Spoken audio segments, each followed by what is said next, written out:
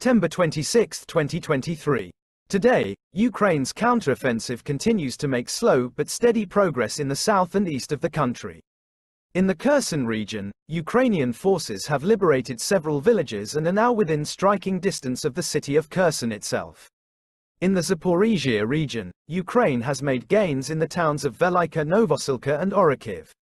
Ukraine's counteroffensive is being supported by heavy artillery fire and airstrikes. Russia has responded with its own artillery and airstrikes, as well as missile attacks on Ukrainian cities.